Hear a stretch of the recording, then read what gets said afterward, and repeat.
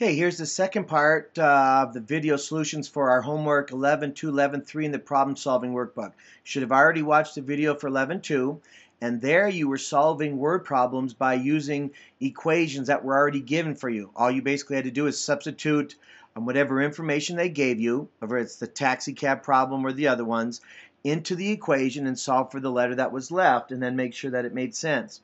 Now in 11.3 we're solving equations, this time with variables on both sides, but they don't give us any equations, so we have to make them. So there's a type of problem in the real world where basically we're paying a fee for something. No matter how much we use that something, we pay an initial fee. Like in a fitness club, you might pay $10 per month, and then you pay per month for how long you keep it. Well, some fitness clubs charge you more to begin with, but maybe less per month. Your job would be to decide which is a better deal. And of course, that comes down to how often you use it. How many months would you be there to use that club? Well, another good one is the calling plans. So that's what we have here. So basically what we do here is a generic kind of equation would be the total cost that you're going to pay for the plan would be equal to the original fee. We're going to call it C because it's constant. That doesn't change. So that would be the $3.95, the $8.95, and in this plan, nothing. So you might say, well, I'm going to go with this plan. I don't have to pay anything to begin with. But notice then it charges per minute. This plan has the most per minute. So the more minutes you use, eventually the more that plan is going to cost in the long run. So you got to be careful. So anyway, the C would be the initial payment, and then we're going to add a per minute charge. We know per something means to multiply. So in this case, we'd have a dollar amount per minute. So now what I'm going to do is I'm going to go over here and we're going to do our Foursquare. We know we talked about vocabulary, so we have a fee, we have per minute. Okay, so we just think of what the problem means. And then let's do our equation. So plan A, the total there, would be the $3.95 originally, but then we have to pay 8 cents for every minute we use. So that's multiplying. It's like if you were to babysit, how much you get per hour, you'd have to multiply the dollars times the hours. Okay? Plan B, now you're paying more to start it, but notice that it's only 6 cents per minute. So that's going to be a better deal than A at some point when you make so many phone calls. And then finally plan C, well gee, there's nothing there to start, but you do pay 10 cents a minute, which is more than the others. But if you don't call very much, that would be a better plan. So they ask us in number one, at what number of minutes do A and B equal? So for A, I'm going to use its equation, which is $3.95 plus 0.08 m, that's 8 cents per minute, and I'm going to make that equal to plan B, which is $8.95 plus 6 cents a minute. And what I have now is an equation where I follow through on my steps. There's no distributive property. There's no combining alike terms, but I do have variables on both sides. So I'm going to move this one over by doing the opposite of 6 cents per minute, which is negative 6 cents per minute. Okay, those would cancel, and I'd be left with $3.95 plus, let me see, if I do that, I get 0.02 m, and then I get $8.95 on the other. So I'm just solving equations. It's a two-step equation, so I do opposite of the number. So negative $3.95 on both sides. They cancel, so I'm left at 0.02 equals 5.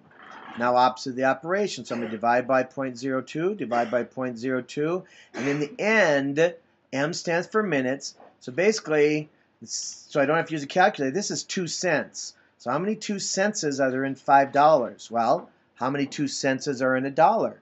There's 50 of them. And if I have $5, that's 5 of those 50s, so that's 250. So plan A and plan B would be equal if you called 250 minutes. So the thing you'd have to ask yourself now is, if I called less than 250 minutes, what would be the better deal? Well, in that case, A would be because you pay less to begin with.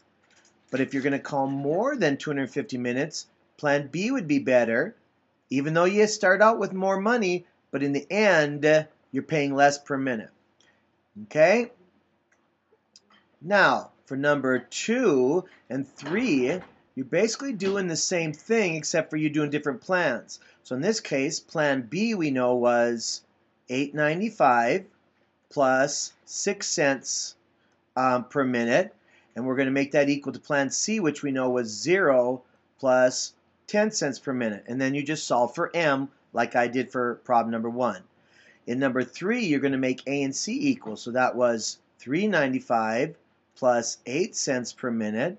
And you're going to make that equal to 0 plus 10 cents per minute. And again, you solve for M.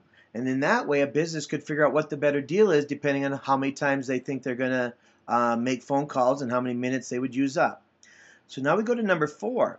Number 4 is the same type of problem. Except here we're talking about installing carpet. One carpet place charges you $100 just to come out, and then $8 for every square yard they put in. Okay, Carpet World charges you only $75 to come out, but they charge you more per square yard.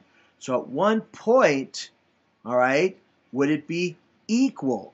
Because then you can determine if I'm going to use less carpet, I go with the smaller fee, or more carpet, I go with the larger fee, even though, or because it's charging you less per square yard.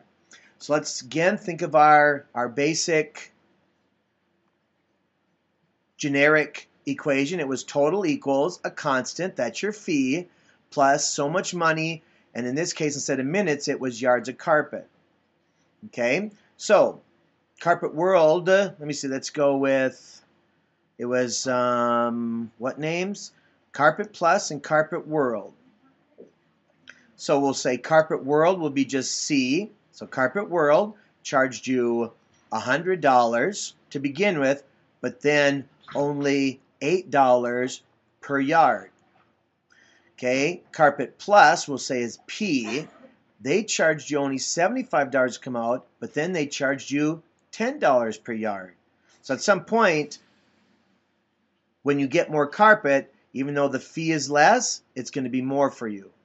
Okay, so at one point, are they equal? So just like we did in 1, 2, and 3, we're going to make those equations equal. $100 plus $8 per yard equals $75 plus $10 per yard. And then we have the same type of equation. So I know I have to move the variables to the left, so that's a negative 10y and a negative 10y.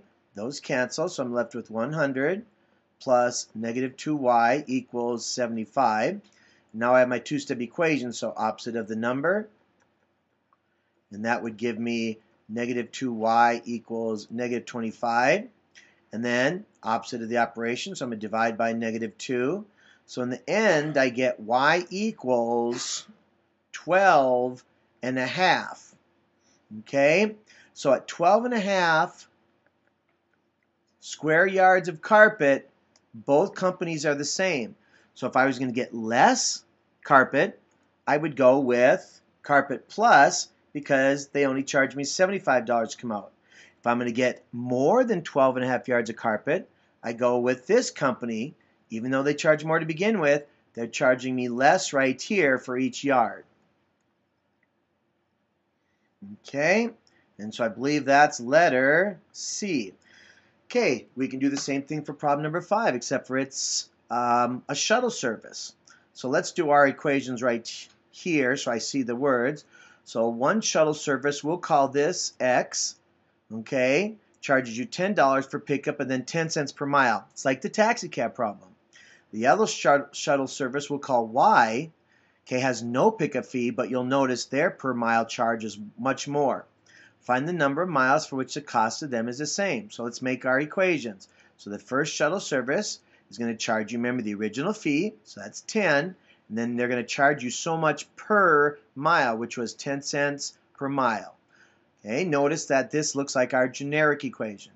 Okay, the second shuttle service, Y, they're not going to charge us anything to begin with, but they're going to charge us 35 cents per mile. Okay, so now we know from the other problems we've been doing that we simply make them equal. Okay, so I'll do that here. So we're charged, what again was it? Should have memorized that. So $10 and then 10 cents per mile. So $10 plus 10 cents per mile is going to be equal to no initial fee, but 35 cents per mile. And then we have the same type of problem. So let's go ahead and move this variable to this side by doing the opposite. So negative 0.35 m, they cancel. So I'm left with 10 plus, that would be a negative 0.25 m. I don't care if you use a calculator, and that would equal 0. That's fine. Okay, then this is basically a two-step equation. So now I got to do opposite of the number. They cancel, so I'm left with negative 0.25 m equals negative 10. And then I'm going to divide by negative 0.25, divide by negative 0.25. They cancel. So I'm left with m equals, we know negative divided by negative is positive, and basically this is a quarter. So how many quarters are in $10? Well, there's 4 quarters in $1, and there's 10 of those dollars, so 10 times 4 is 40 quarters. And if you've ever had a roll of quarters, that's how many. So that was 40, and our label was miles. So again, what you would do is if you're using a shuttle is you would say, well, if I'm going to go less than 40 miles, I'm going to go with this shuttle service because they don't charge me a fee. If I were to go more than 40 miles, I'm going to go with this shuttle service. Even though they charge me more to begin with, they're charging me less per mile, and in the end, that's a better deal. And companies do this all the time when they order stuff. They have different companies to choose from. So that was H. Okay, so now we could do the same thing for 6 and 7, so I'll do number 6. All right, Joshua can purchase tile at one store for 99 cents per tile, but he has to rent a tile saw for 25 bucks, so that's your fee. At another store, he can buy tile for $1.50 per tile, so that's more, but he can borrow the saw, so he doesn't have a fee. Find the number of tiles for which the cost is the same. So again, here's our equation. So we'll call the first one X, where he has to get it. So remember, $25 for the saw, but he pays 99 cents per tile. We'll call T. The other place we'll call Y. He doesn't have to rent the saw, so he has no fee, but he does pay $1.50 for every tile, so that's more. And again, we know from all the problems, the practice, that we simply make them equal. So 25 plus 99 cents per tile is going to be equal to 0 plus $1.50 per tile.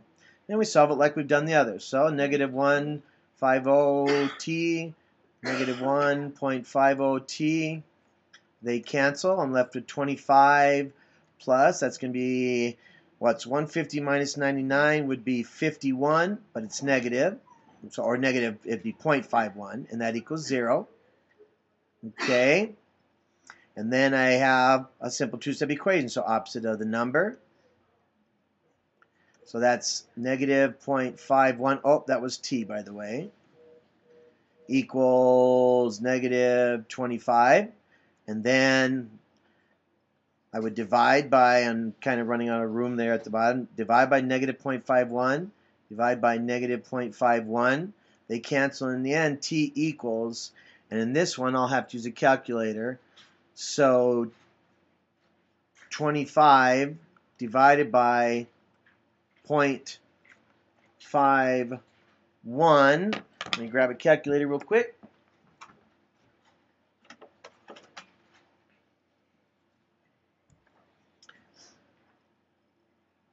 .25 divided by 0.51 gets me about 49.0 something, and we know that that label was tiles,